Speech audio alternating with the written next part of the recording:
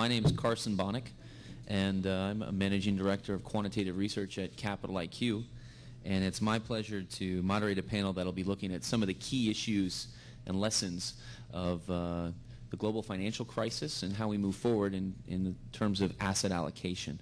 And before we start talking about those lessons learned and how we approach the challenges going forward, I'd like to introduce the esteemed panel, and maybe I could just ask that we go down the line and everyone introduce themselves, and we'll go from there. Ray? Fair enough. My name is Ray Joseph. I'm the Deputy CIO for the state of New Jersey.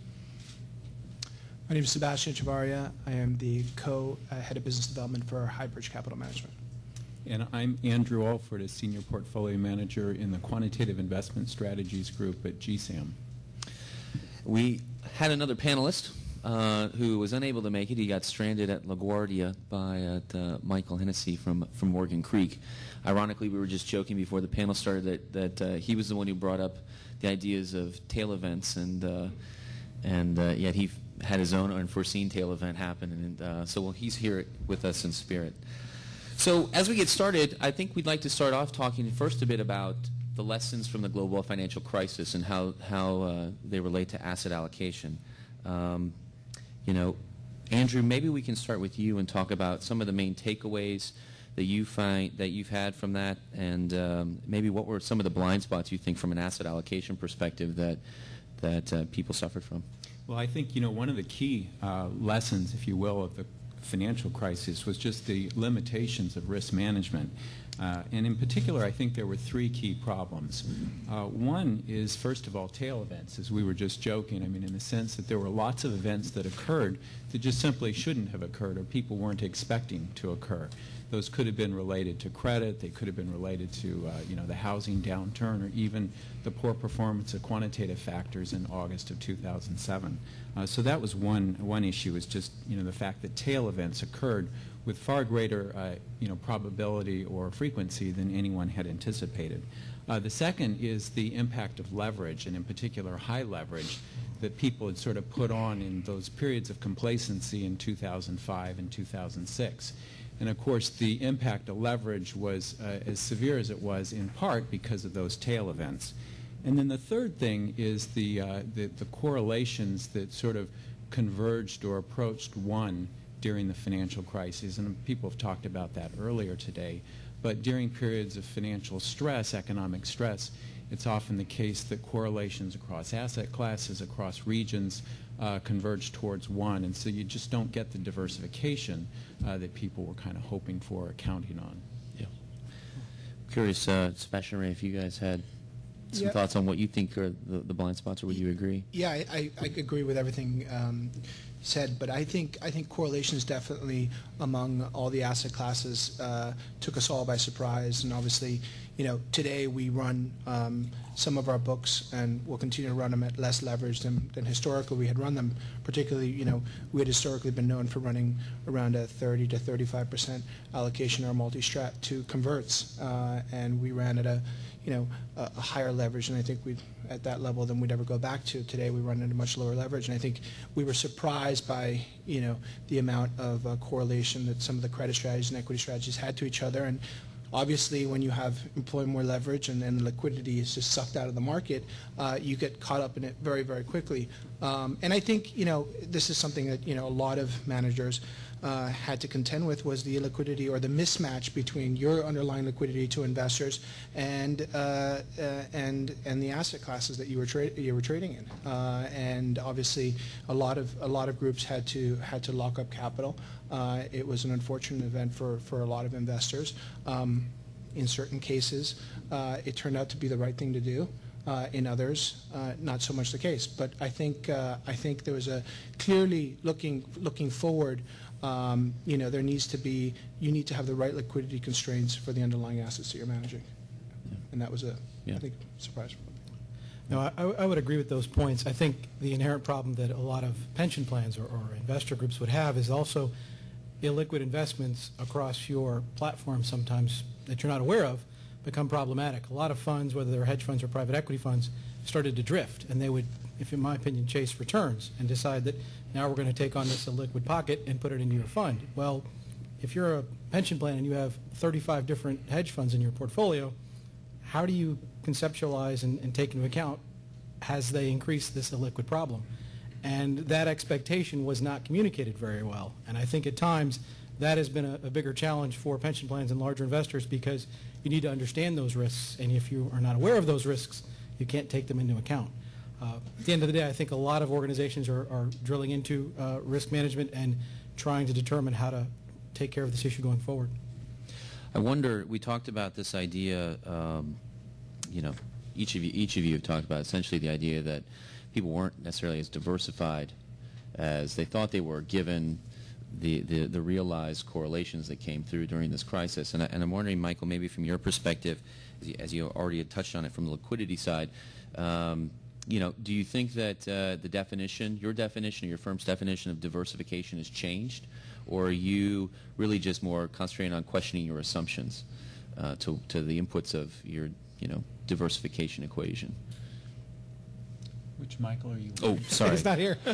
Yes. Sebastian, maybe you can go through. Yeah, I think definitely that in retrospect, I think we were. Listen, not all strategies were correlated in 2008. Our book did very well. We've always assumed that was an uncorrelated asset class.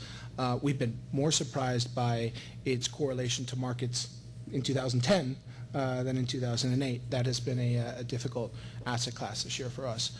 I think that clearly, diversification is sort of thrown out the window when we talk about sort of correlations going to one in that kind of book.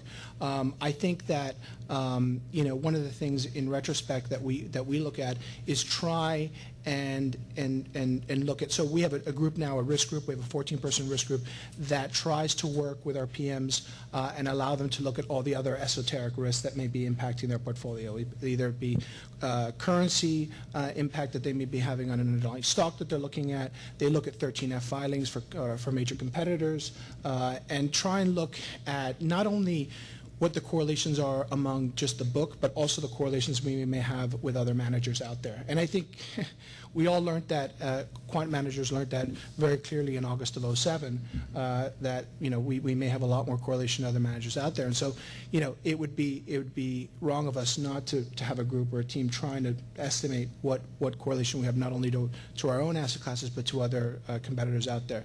But we're working a lot more with our PMs, and we have an entire team working on building internal systems in the organization to try and look at different factors, looking back at performance over the last couple of months. For example, the last couple of months we've seen huge correlation in our equity books, and just sort of looking at where did the book go wrong? Was it stock picking? Was it factors that we didn't look at, looking at real-time portfolio analysis and realizing that, when you take a stock off and you think you're getting rid of a lot more beta, are you really getting rid of a lot more beta? Systems that can help you analyze that on a real-time basis. And I think those are the kind of things that help us try and not confront the same issues as far as asset allocation and that correlation between different asset classes. Ray, one of the things we talked about prior to the panel was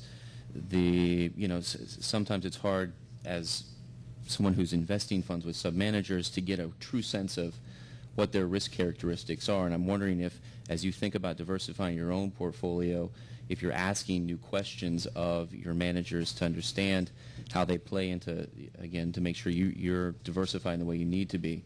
Has that changed? It's changed to an extent. I mean, at the same time, it's your ability to do something about it becomes the greater challenge.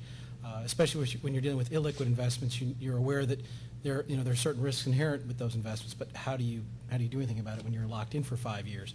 I mean, that's the case where you're starting to take in different models and different factors to then affect your liquid portfolio.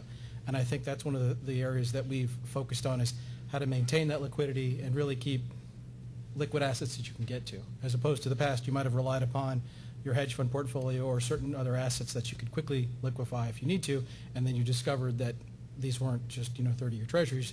These were off the runs, or you had problem getting liquidity. So I think that's what a lot of organizations have dealt or is focused on, is how to maintain liquidity for a funding cycle that gives you enough comfort to work through a crisis, and that crisis could be 6 months. We kept a large allocation to cash for a long period. We still do, and I think that's also to be tactical as well. So it's not only for a crisis, but it's also if an opportunity comes along, which, for example, I know Sebastian pointed out when the converts market sort of became problematic for hedge funds, we were one of the organizations that were buying those convertibles. So at times when you are looking for that, some folks might say that's a cash drag. Well, it also gives you that comfort that if you have a problem, you have safety, but at the same time, if a tactical opportunity comes along, you can implement it. Right. Sorry, can I just go ahead. I think that's an important element because, we had a difficult time, but when we went back out to the market and we saw, there was clearly a trade to be made there, we set up an opportunistic fund for our investors to just capture that ability in the market. And we made a great return, and we returned the capital. And I think that's an element looking towards the future that we try and accomplish, and that's creating specific vehicles for investors to capture opportunities that we see in the market. We've just come to market and closed a fund. We raised $1.1 billion in a senior loan, lending to mid-sized companies in this country, private loans. We think it's one of the last credit opportunities left in the marketplace. Again, a specific, but we raised it in the right kind of fund, private equity-like terms, drawdown over the next 2 years as we do each loan. And I think that there's opportunity set to be captured going forward in the markets, but you have to be opportunistic and build the right vehicles for it.